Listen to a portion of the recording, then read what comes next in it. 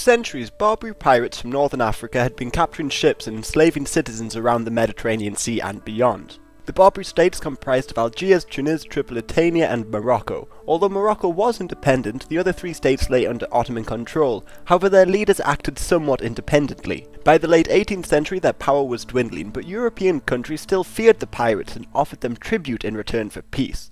So, when America achieved its independence, their ships were no longer protected and US ships were quickly captured by Barbary pirates. The Americans ended up paying over a sixth of their national budget to end the Algerian captivity crisis and towards tribute for free passage through the Mediterranean. This crisis resulted in the creation of the US Navy and a resentment of the North African states. From 1798 to 1800, the Americans fought revolutionary France in the Quasi-War at Sea, which gave their new navy valuable experience. And then, in 1801, when Thomas Jefferson became president, the Pasha of Tripoli, Yusuf Karamanli, demanded that he should be paid as much tribute as the other Barbary states. Jefferson declined this, so war was declared in May 1801.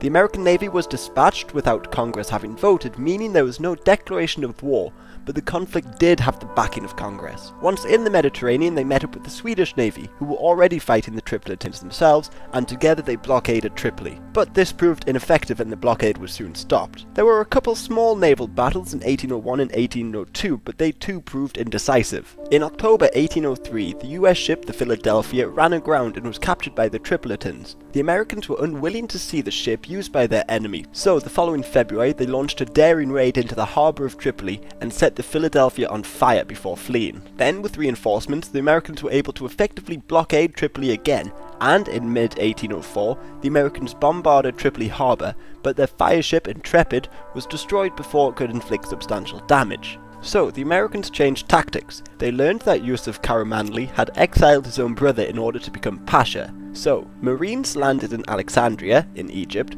gathered a group of about 500 mercenaries and marched on land with the intention of capturing Tripoli and replacing Yusuf Karamanli with his brother. In late April 1805, they arrived at and successfully captured the city of Derna. Karamanli, now facing the prospect of an invasion of Tripoli, sued for peace. The Americans agreed to pay the ransom for all the hostages that had been taken, but would no longer pay tribute. However, soon after the war, in the chaos of the Napoleonic Wars in Europe, US shipping was attacked once again, this time by the Algerians. But by this time, the Americans were focused on tensions with the British in North America and eventually the War of 1812. Knowing this, the emboldened Algerians refused the ransom payments and declared war on the US in 1812. It was only in 1815, when America ended its war with Britain, that President Madison dispatched the now large American Navy to North Africa. They arrived in June and quickly defeated the Algerians in naval battles and forced them to pay reparations. Now, America had free passage throughout the Mediterranean. Also, in the aftermath of the Napoleonic Wars, the European powers agreed to suppress the pirates.